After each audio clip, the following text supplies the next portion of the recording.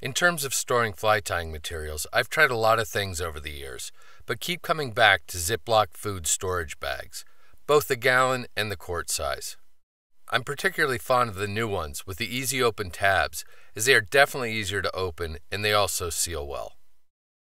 I will try to write on the bags to identify them, but for the most part you can see what the materials are inside.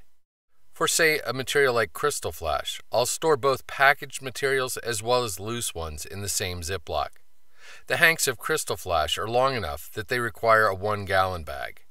Hanks of Flashabou get similar treatment. For smaller materials, the quart-sized bags work just fine. Using the smaller bags allows me to group like materials, such as different sizes or types of chenille, into one larger bag. I've found the 3-drawered plastic storage towers available at many big box stores work exceptionally well for storing the Ziploc bags. Once again, I'll group similar materials in the same drawer.